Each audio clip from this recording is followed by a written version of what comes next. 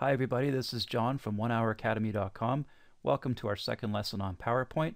In this lesson we're really going to start getting busy and we're going to make our first PowerPoint presentation. So I'm going to start with something really simple, a 3-slide presentation, just to get your feet wet and to get you used to the feel of this program. So I've got a pretend company called Smart Food Inc.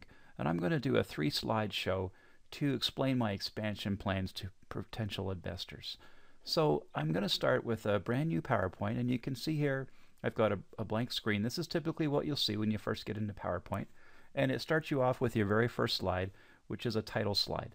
It assumes that we want to start with a title for our PowerPoint show, and guess what? They're pretty good at their guess here because this is exactly what we want to start with. So I'm going to come in here and I'm going to just start with a title, and hopefully you've got PowerPoint ready to go and you've got your first slide up. It just comes up by default like this to a title slide. So assuming that you've got that, I'm going to go ahead and type in Smart Food Inc. and my subtitle is Expansion Plans 2012 to 2015. I'm not the world's fastest typist, so hopefully that's fast enough for you and you can keep up with me okay. Alright, so there's my first slide, a title slide. Looks very plain, just a white background with black text. We're going to use design templates later on to really jazz it up and make it look better. But for now I just want to focus on getting a couple of more slides of content, and then we'll go back later and choose a nice design. So for my second slide, I want to have a picture and I want to have some points along the side. So to get a new slide, first of all, see up here under the Home tab, there's a button right below it that says New Slide. If I press and hold this button, it gives me a sample of the different types of templates that are available.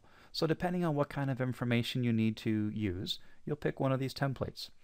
I'm going to go with the To Content template because this is the one I need. So I'm just going to click on that and let go, and there's my second slide. My first slide is here, my second slide is here. It's that easy to switch back and forth. So my title is going to once again be Smart Food Products. So on the right hand side, I'm going to list all the products that I sell. Okay, and again, this is just all made up stuff. I wish I had a big company called Smart Food, but I don't. So we'll just make this up. I do have one called 1 Hour Academy, but I guess I could have done a PowerPoint on that, maybe for another lesson. So I'm getting hungry here, just typing this list out. I've got one more to go. Soft drinks. And there we go. So there's my list of the products that Smart Food sells. On the other side, I have a choice of adding lots of different things. And you can see here when I mouse over the different kinds of options that you have. And in some lessons in the future, we're going to go through some of these in more detail. We're going to start with something really easy right now, which is just a picture. But you can see you can insert a table, a chart, something called a Smart Art graphic, which will be for a future lesson topic, a picture from something saved on your computer, maybe some clip art that's built into the PowerPoint program, or even a video, a media clip. So we're going to go with the clip art option here. I'm going to click on this, and when I do, what comes up on the side here on the right, you can see this clip art search pane. Now I've already done this lesson once ahead of time and I've already searched for the word cupcake, but essentially you type in the word you're searching for. You can drop this down and you can decide what kind of information you're looking for. Because I want a picture, I don't want to include videos or audio in my search, just illustrations, photographs, that sort of thing. You also have an option here, include office.com content. So assuming you're hooked up to the internet like I am, it'll actually go out to the office.com website and look for content related to your search. So I've already gone and found the content I want, but I can just scroll here very quickly and you can see lots of different pictures of cupcakes, photographs, and illustrations. So I settled on this one right here. Now because I've got this content pane, this is called a content pane by the way, and it's like a placeholder for information, text or pictures or charts or whatever you want. Because this is selected right now, when I click on this cupcake, PowerPoint knows to replace the content pane with this picture. So watch this. Click, and there it is. Okay, so it replaces it and puts it right in there. All right, so that's my second slide. I've got one more slide I want to do, and this is a comparison of two charts, or two lists rather, of information. So I'm going to come back over here to new slide. This is my third and final slide for this demonstration. And beside to content is another one called comparison. Basically, these two slide types are the same. The only exception is this comparison one has a little space for a title above each side of your chart, so you can title each side. So that's the one I'm going to go for. And this is going to be strictly a text only slide with some information on it. So I'm going to just type this up, and I'll go as fast as I can. Actually, what I might do at this point is I might pause the video and type up the information and then come back to you with it. Well, I'll start with what it's going to look like here first. So I'm going to just type a title, International Expansion. Okay, so that's my main title. Over here is going to be a subtitle that says where and when. And on this side, I'm going to put why. Okay, so I'm going to start with a list over here. So I'll just do like the first two items here. Hong Kong, comma, 4 months. And if you press enter, you get another bullet point. You saw that on the other slide as well. Paris, 6 months. Okay, over here, I've got one of the reasons why people are eating healthier to reduce body fat. Okay, so there is some more information, and I do want to put it in just to have a more realistic slideshow, but rather than have you watch me put it in, I'm going to pause the video now, put it in, and then if you wanted to add that as well, you can pause it and put it in yourself. Okay, so I'm going to pause just for a second here. Okay, so I'm back and I've added a few more points. I left the last 2 points on each side unfinished so that I could record myself finishing this off here. So you may want to pause it at the end of all of this if you wanted to get caught up and have yours look exactly like mine. Or you can put your own points in. This is all for learning anyway. And I've got one more point to put over here, which is that people want low-fat, low-calorie foods that taste great. Awesome. Okay, so that's the end of my 3-slide presentation.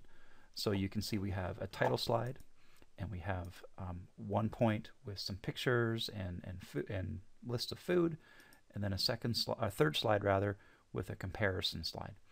So the next thing you'd want to do after you've got some of your content in, and you don't necessarily have to wait till it's all in, but I recommend at least a couple of slides just so that when you start playing around with the design templates, you get a feel for how each template's going to affect your content, because some of them honestly will really mess up what you've got on your slides. So you got to be careful not to choose one that's going to wreck everything that you've worked so hard to put together. And it's better to make these decisions early on in your presentation. But so after a couple of slides like we've got here is a good time to make that decision. So I'm going to go over here to the design menu item, and that brings up the design ribbon, and you can have a lot of fun here. So just by hovering your mouse over these different templates, you can see how it quickly just updates and changes the look of your presentation.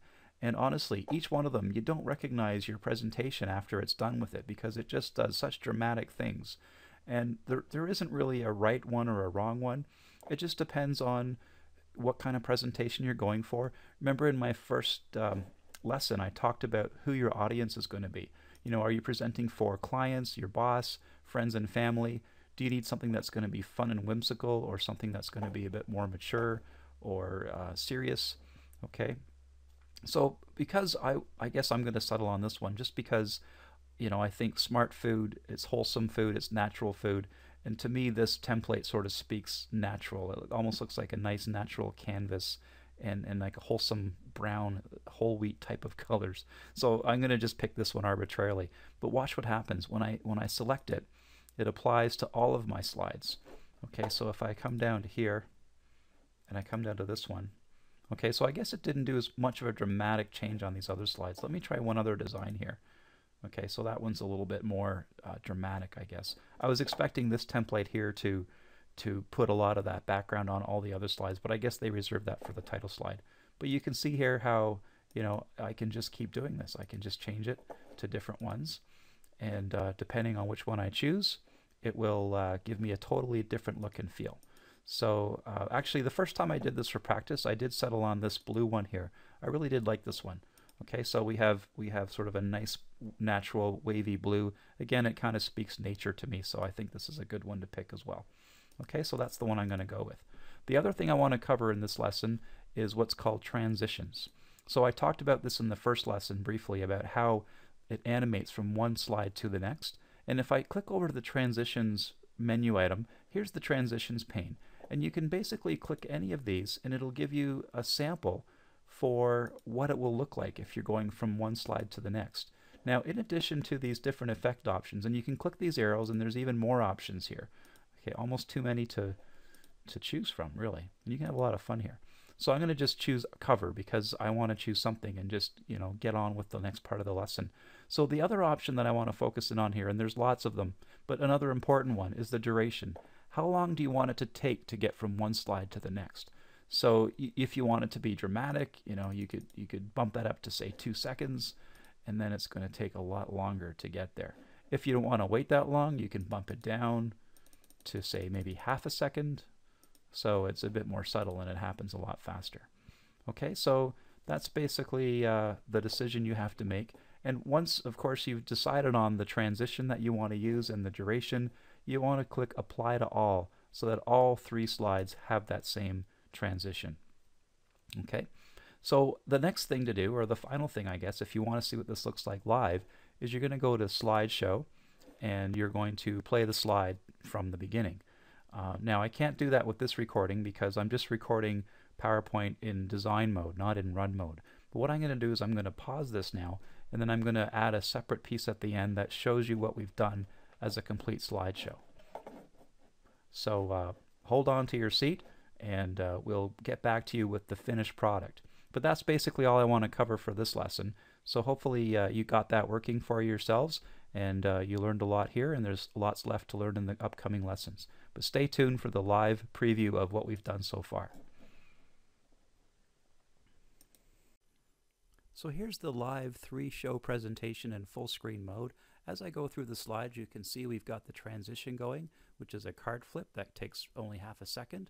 So there's the second slide and the third slide coming up there. And that's it so far. So this is John from OneHourAcademy.com. I hope you enjoyed that lesson. I hope to see you back for lesson number 3.